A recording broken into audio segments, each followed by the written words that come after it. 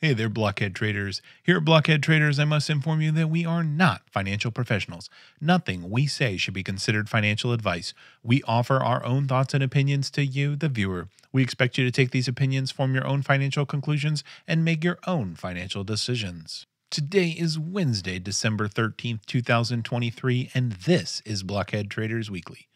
In this week's episode, I'm joined by fellow Blockhead trader Viper XL 007, and we got two topics up this week.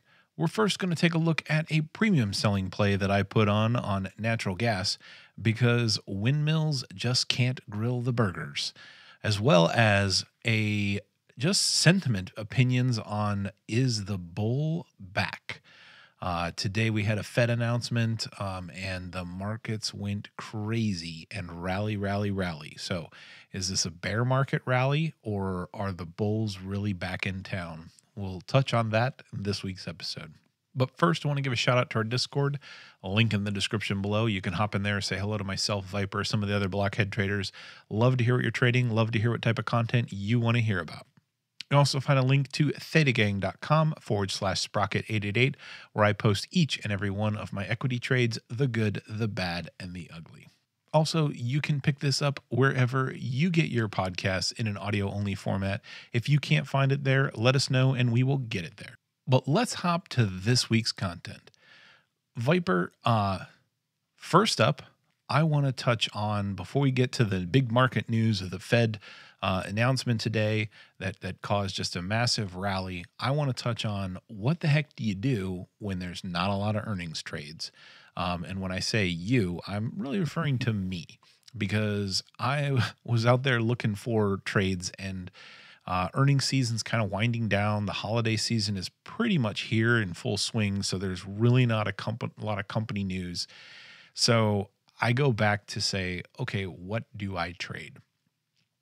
And I'm a big premium seller, and I typically kind of look for staples. And, I'll do a regular kind of premium selling screen across equities and things like that. But largely, equities have kind of been rallying. And when you get kind of much of a rally, a lot of your volatility kind of goes down, and it gets a little bit tougher to sell premium at the rates that I like to sell it at, because I like to be at least above a 50% IV percentile, because I do want to be on the upper end of where that is. When I'm doing kind of a regular trade, I don't need to go as high as the overextension that I look for in earnings trade, but I do want to be on the upper half somewhere. And so when the world of equities doesn't really pan out for me, I'd like to dabble in futures. And futures are cool because they have a lot of leverage, a lot of buying power. The margin that's calculated is more favorable to me. The drawback to futures are when you do options on futures, not a lot of the futures products have options that are, let's say, easier to hold. There tend to be very large size products. They do have micro futures, but a lot of times the micro futures don't actually have option chains associated with them. And so I have maybe about half a dozen futures trades that I like to take or I kind of follow. And if you go back in the episodes, you'll see what some of them are. Anyway, I decided to look through there, and natural gas kind of jumped out as one of those ones that were fitting the bill. So when I look at futures, like I said, they're kind of bigger products, and I like to make sure that it's more of a probability is closer to my favor. And so when I looked at natural gas, I wouldn't say that it was extra extended. It was around a 72% spot volatility, something like that. And the IV percentile was around 55. So kind of just in the middle of a volatility range, but a decent spot volatility in the 70s. And I decided to kind of look at the chain, where's the premium fit in? And largely, if I'm not playing a binary event, I'm probably looking on the range of, 35 to 45 days to expiration. So I started looking down the chain at the 44 days to expiration, and the premium wasn't that bad for kind of the deltas. And so I wanted to look at the chart. So let me pull up the chart, because Like I said, when futures are pretty beefy products, and in some of them, particularly natural gas, I don't remember the exact notional value of natural gas, but it's quite large. So, trading the outright futures, um, never goes that well for me because you get tiny little moves and it's worth quite a bit. But one thing really jumped out at the chart, and I know that I don't really trade indicators a lot of times, but an indicator to me is just kind of a general, hey, this is what might be going on. And one of the indicators that I typically always have down here is an RSI. And what I want you to notice down here on this RSI that's on the screen is right here at the end, we are getting below that 20, 30%. Sorry, I think I have it set at 30% RSI value. That's that yellow bar there down below. And we had already dropped below, like good bit below that lower RSI. Now, this never really means that the thing is bottoming. I mean, it still can go a little bit lower and it can hang out down here below this for quite an extended period of time. In fact, if you go back on this chart, you'll even see where it's dipping right around that 30, and then it dropped below and it's kind of stayed down here. But you'll notice that the price still declined. So this isn't oh my gosh, we're below the RSA, so absolutely go buy, right? We're going straight up. That's not what I'm implying here. But to me, that starts giving a probability that we might be getting closer to a bottom or starting to go sideways down here. And that's really where premium selling does well. So if you're selling the put side, you're basically saying, hey, this is not going to go lower than blah, whatever your strike is. And you make money if it goes up, if it goes up a little bit, if it goes sideways, if it goes down a little bit, you can still make money as long as it doesn't go massively down. And so when I'm doing just a put side, I might have considered a strangle or something like this.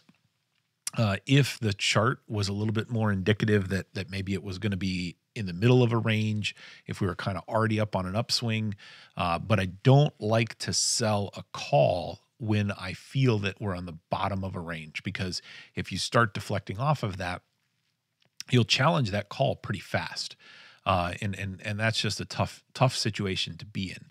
So when I looked at this chart, I said, look, okay, if we're anywhere, we're likely at the bottom of a range. And so the only play I was looking at here is a put play, a naked put. And when I took a naked put on this, that's where I'm okay to kind of go up to a 35 delta. If I'm doing a strangle, I'll typically stay down in a 15 to 25 delta. And then depending on the product and depending on the chart, I probably play most puts around a 30 delta, 25 to 30 delta. But I get kind of aggressive if I think we are really at a bottom part. And basically this little RSI indicator kind of gave me a little bit more confidence to take that. So I went ahead and I opened up a naked put on there. I picked a $2.10 strike. That was about a 35 delta. So like I said, kind of a little bit more aggressive. I'm on that 44 days to expiration. The other key part was my portfolio right now doesn't have a lot of theta. And so I wanted to try to pick up a good bit of theta decay. And that particular strike this morning was around a $52 daily theta on there. I was able to collect $15 on that future. And I say 15 just to keep it in standard multiples. I think actually the way natural gas points out, it was like 0.015, but it's actually a factor of 100 when you go to figure out what the dollar amount is. So I collected about $1,500 in premium from this. Like I said, it's a very big contract with a lot of notional value. So it took $9,500 in buying power. And I realized my math is a little bit wrong here, because it was actually $8,000 in buying power net when you take into the $1,500 that I had collected. So not net 8,500, actually was net 8,000. And this is just something that I'll kind of hang on to. I can pull up the P&L chart of that. Where does it stand today? Like I said, it could just be one of those first month got lucky, first move, first play. A lot of times your option trades, when I take them, go red the first day. This particular one, natural gas rally today. So you can see where we sit right now. As far as the break even is down here a little bit below $2. 210 is my strike. These yellow lines out here are a 10% move. This is where we stand today. And the gray box is currently set to a 1 standard deviation move in natural gas. So it was a little bit aggressive. So you can see a 1 standard deviation move to the downside does put me kind of in the hole. But so far, so good on this trade. And this is more of my run-of-the-mill premium selling. So, Viper, the next topic is the bulls are back, question mark. Today was, I didn't read the whole Fed announcement, but the Federal Reserve kind of met for the last time here in 2024 for their rate meetings. They did hold rates steady. They did not hike rates. But the big news was they were indicating that there would be rate cuts in 24. And the whole market, I think, has been waiting for, when are the Fed going to back off? And they've kind of been in a pause state, and that kind of caused people to rally saying, the Fed might be pivoting. The Fed might be pivoting. And everyone's like, when are they going to cut? When are they going to cut? And then, you got some people saying, they're not going to cut till 25. And where's the dot plot? And my understanding from the comments from Chairman Powell as the conclusion of the Fed meetings was that there was a pretty strong consensus that there were probably 3 rate cuts coming in 24. I don't actually know if that was the words that came out of his mouth or if that was somebody's interpretation. I probably should have read the transcript before we decided to record this evening. All I know is full ahead go. Rocket ships started taking off everywhere. The Russell, I think, rocketed almost 70 points today. I believe the Dow hit a new all-time high of over 37,000. I believe the S&P also just rocketed today. I'm not sure how much it went up. And the NASDAQ too was also just like rocket fuel all the way around. I know in my portfolio, I have what I call the wall of shame, which are various holdings that I have been assigned over the times of selling premium.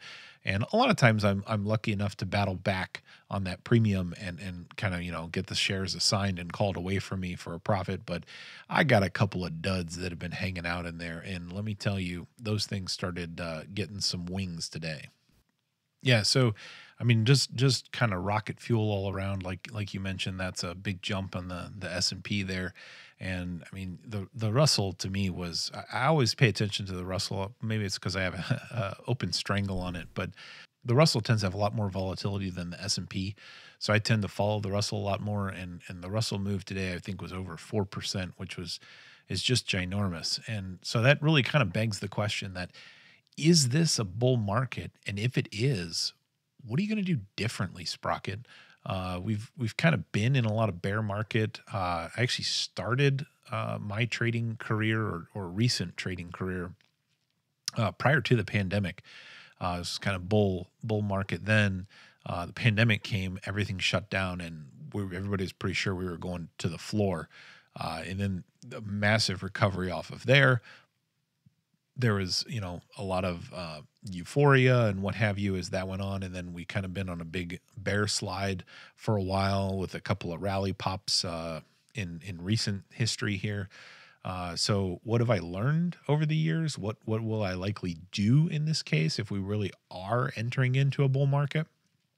And truthfully, probably not a whole lot different. I've gone through a few different experiments over the years as far as trying to deviate away from what I've spent most of my time working on, and that's premium selling. And that hasn't fared as well for me when I have strayed from that premium selling mechanics that I put together. So premium selling is nice because you tend to do well no matter what direction. When you kind of set it up there, that's the statistical probability that you're playing. However, it does get a little bit more few and far between on the trades that you take, because the more that you have rallies, the volatility isn't quite as great. And so your premium isn't quite as great. The percentages tend to come in. And so it's not as easy in a bull market rally to pick up a lot of premium. Still definitely can be done, but you have to be a little bit more selective. I would say the one thing that I will take advantage of in a bull market that I've been kind of working on perfecting is kind of swing trading, where I won't really probably go as much into the premium selling because the premium just won't be as thick, but I might fire off more kind of swing trades within the session hours or something that's kind of quick, pre-market with the futures and stuff like that, where I'm trying to sell a couple contracts, then buy them back or short them over short times as we're kind of taking the stair stepping, looking at price action.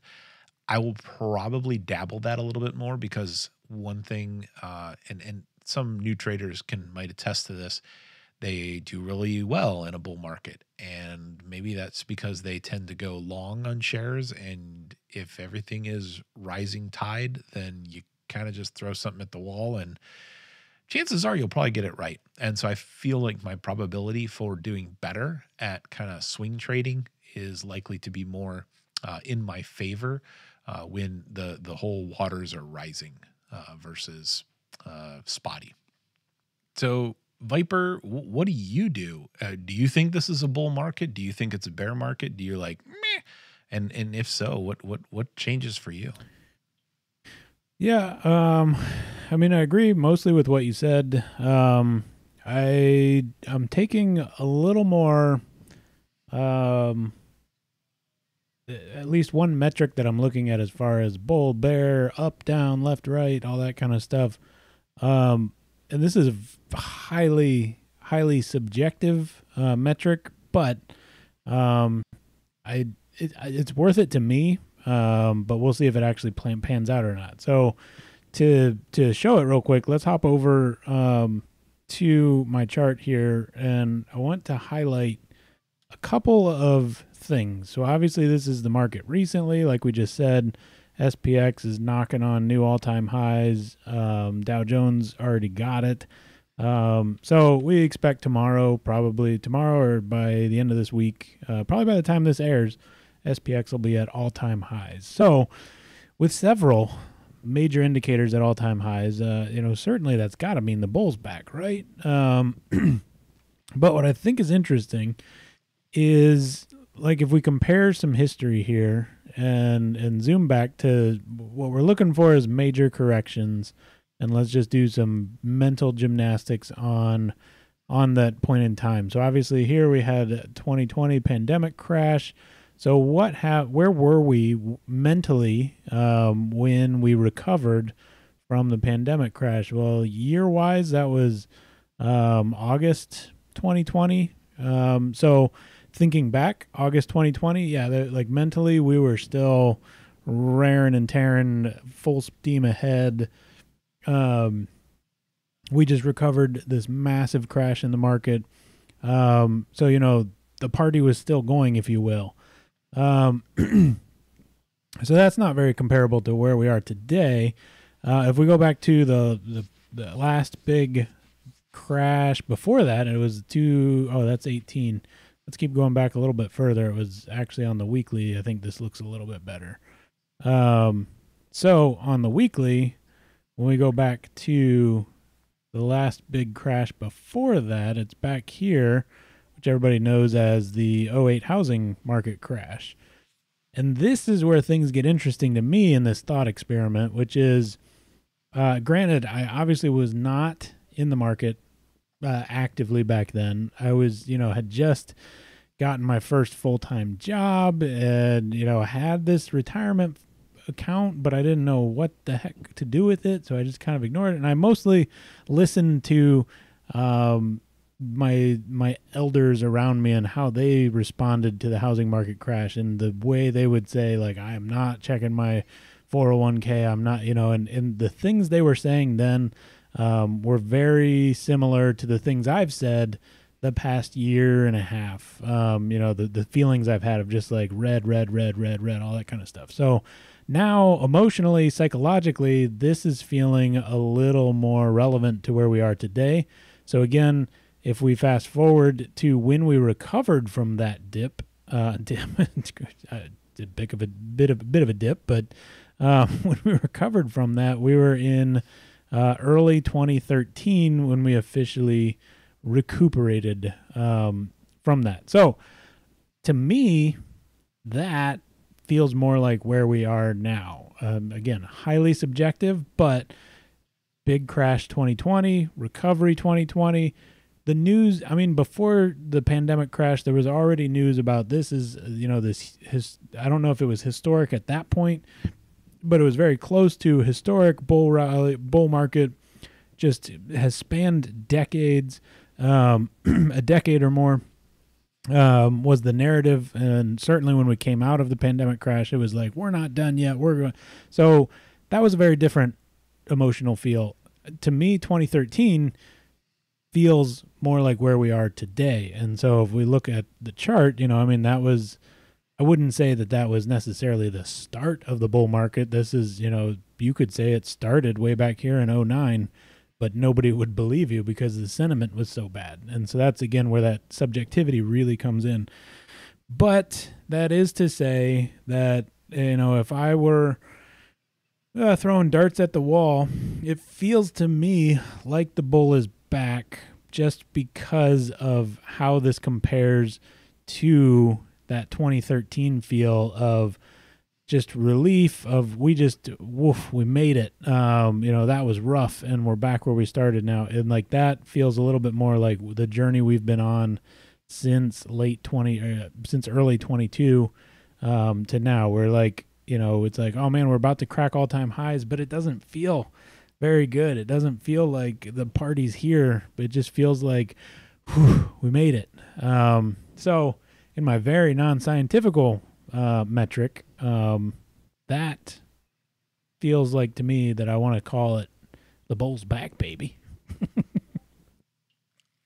On the other hand, my friend, you could be my view and say, go back in time, back to that '08 crisis, and then roll back a little bit more, and you get the .com boom where everything is hunky-dory cruising to the moon, and we had a .com crash. And then just before Lehman collapsed, we were like, yes, we finally got back. We got the .com behind us. We are good to go, baby. The bull is back. And then what happened?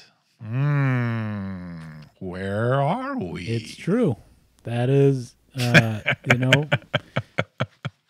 those are, I mean, I guess that's important to unpack because both of those are fairly unpredictable black swan events. I mean, there's obviously indicators of the housing market bubble and all that kind of stuff, but it is an important point to call out as far as lessons we've learned that the main point is certainly never to get comfortable in which direction you think it's going.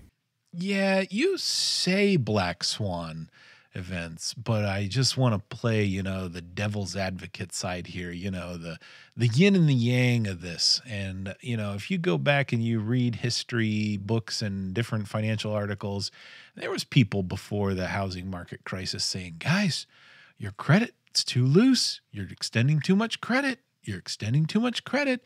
There was a bunch of doomsdayers out there. Not a bunch. There was a couple of them out there saying, this is coming. This is coming. And if I fast forward to today, there's economies, this is too hot. This is not sustainable. This is, people saying, recession coming. So I think it just goes to show you how unpredictable some of this stuff is. I don't want to try to dissuade you in the bear camp or the bull camp because my personal opinion and experience here is, you know what? If you only make money in a bull market or a bear market, you're going to miss out on a chunk of funds. So whatever strategy you got, whether it's one strategy or a different strategy, you got to have a strategy for everything, right? You got to be able to pull out the playbook for whatever the weather is coming at you. So regardless of all that, Viper, you're in the bull camp potentially. So what about your strategy are you going to look at? What are you going to do differently? Yeah. If anything. And I mean, and you're absolutely right. Like there's always those warning signs and those flickering lights. Was that a power flicker or like that sort of thing? We've all watched the movies. When I refer to those as black swan events, like the black swan is the unpredictable of when will it happen. Like, I mean, yeah, there's all these warning signs of like she's gonna blow, but you never know when the pressure cookers are gonna go and if something is going to come in and save it or whatever. So the black swan is the fact that nobody could say from this high on the chart we're down only, or that sort of thing. It was just kind of rug out of nowhere, like whoop, gotcha. So mostly that's the when I refer to it as black swan, it's that of like everything looked this way. Sure, people are saying whatever they're saying, but then out of nowhere, floop. So with that in mind, I agree with your point that you made on what the strategy is, as far as kind of knowing the direction, leaning into that slightly, but also being prepared for any reversal in the direction. And that obviously goes way deeper into everything I've been doing to try to better my charting skills. Because one thing I have found on the charts is there was an initial, let's say, price level that I used to chart. And then after 2 years of doing this and only within the last 3 months, all of a sudden it finally clicked of like, hold on, there's an actual tiny little behavior that actually signals a potential reversal. And then running back through charts and like throwing down the old level that I had of like, and when I say old level, we're not going to get into it, but just, I mean, it's the same level anybody would draw when you're looking at a chart. You see a peak, you see a drop, you throw a level on the peak, you throw a level on the drop, and you're like, oh, we got to clear that peak again. Like that sort of stuff of high level generalities. And I went back and ran and I was like, holy cow, like there was so much missed opportunity to not catch the potential reversal. And now that I've done several trades doing that, oh man, it's like driving a Ferrari or something, just because you can have a super tight stop loss. You should, because it's never guaranteed that it's going to reverse. It's a potential reversal, but because you're so early in the move, you can have a super tight stop loss on it, which is fantastic. And then if you catch it, then literally by the time you're to the point that the old level, the easy, obvious level, by the time the price is there, you're already thinking about taking a profit target.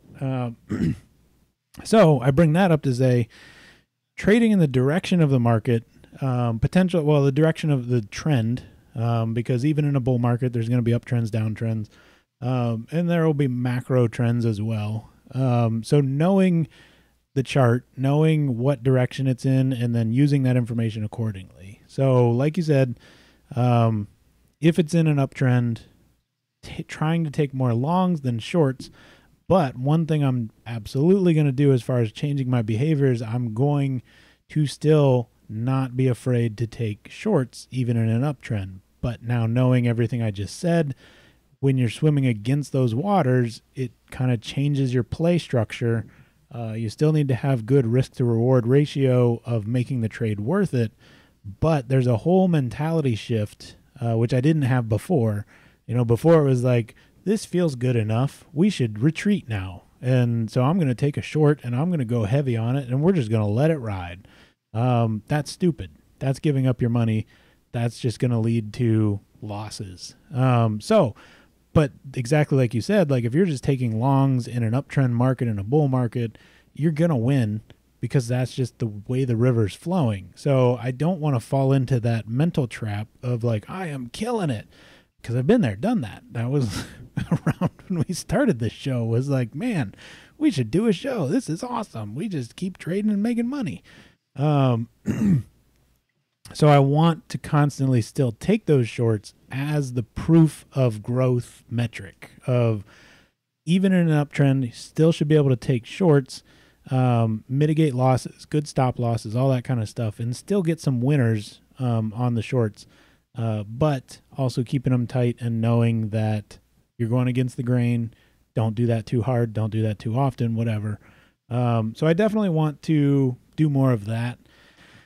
The other thing I want to do is, like we can see on the chart here, we're coming up on all-time high. And so, I mean, exactly like you pointed out back here, dot-com bubble to the housing bubble, I mean, that was what some would call a double top right there. Like we came right back to this 1550 on the S&P, and then down we went. So, and all TA rules would say we do need to make higher highs here and come back and test and confirm support and all that good stuff. So at this point, even if we're in a bull going into all-time highs, I'm not changing anything per se, and I'm certainly keeping the chart flipped upside down to kind of shake that bias of, don't look at the chart and say all-time highs, up we go.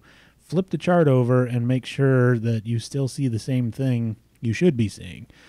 So at this point in time, I'm going to, whatever plays I have or whatever, like keep doing everything normal. See where we go around this all-time high. Maybe we reverse and start running back down. That's cool. We've obviously been there before, and we can make money in that direction. If we do come back down, then I'm going to keep. So I've obviously talked before about this whole ETF, index ETF accumulation strategy that I had.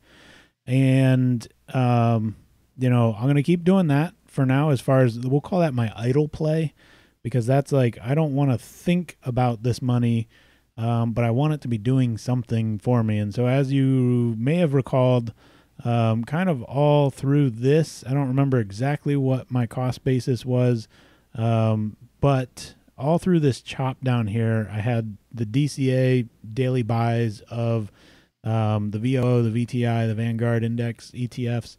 And then, as you also may recall, I think I surprised Sprocket on the show when right around this peak here, I dumped it. I said, you know what? I'm out. I'm closing these things down. And he was like, wait, that means that down we go. I mean, oddly enough, down we went. But I mean, I closed it. I mean, I didn't stop the buys. I just let it keep running, let it keep buying every day. And that just ended up working out really nicely to kind of DCA this little dip here. So that buy is still happening right now. I'm considering pulling some of it back, just like I did here. So there's your warning. Oh, double top. Here it comes. Double man. Top. And that's also just thinking out loud the strategy of like, hey, you're at a critical level. We were at a critical level, and almost at a critical level before. And so take some of that off the table. And the way that strategy worked, because it was a slow burn accumulation, like you just got to let it accumulate, and it has, and it's now up decently. So pull some of that off, let it keep running, let it cycle back in. I suppose the alternative take would be, obviously, at some point we're going to make new all-time highs and we're going to start running again. So do I want to constantly be clearing that check of, an average cost basis down here across this entire lull? And that's a valid point as far as like, what's my time horizon on this?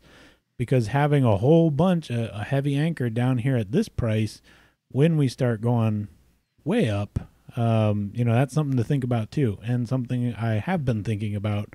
So not sure that I'll actually pull anything off here, just because of the timeline here between these, and knowing that whether it's now, whether it's down and back up, I don't want to be DCAing at higher and higher all-time highs. That's when you want to start pulling some of that money back. But I bring it up because I like the play. It's just, like I said, it's very idle, it's very mindless, and it's playing into the strengths of the index, which obviously the strength of any index is on a long enough time horizon, it's up and to the right, period. That's just, you can find all sorts of actual data behind just how up and to the right it is, but it's up and to the right. So I want to have that in my portfolio.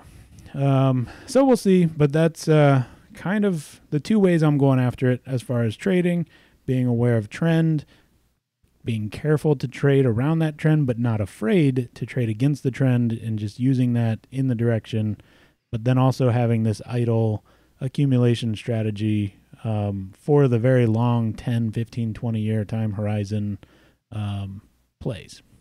That brings us to the end of this week's episode. As you can see, we could be on the cusp with a big binary event today of, are we starting a new bull market?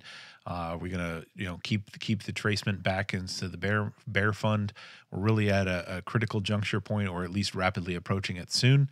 And, to each his own strategy as far as what emerges and what works for you in what particular market environment. I myself will probably be kind of idling a little bit as we head into the balance of the year. The volumes get pretty thin out there in the market around Christmas and New Year's, and they don't really start picking back up till early January there. We still got probably a couple good trading days left as far as volume before it really starts kind of drying up. And, there's opportunities out there. Hopefully you've been perfecting your different strategies, preparing different playbooks for the different environments that might roll out. Hope you guys are having a lot of fun out there, finding the strategy that works for you. And good luck. And remember, think outside the block.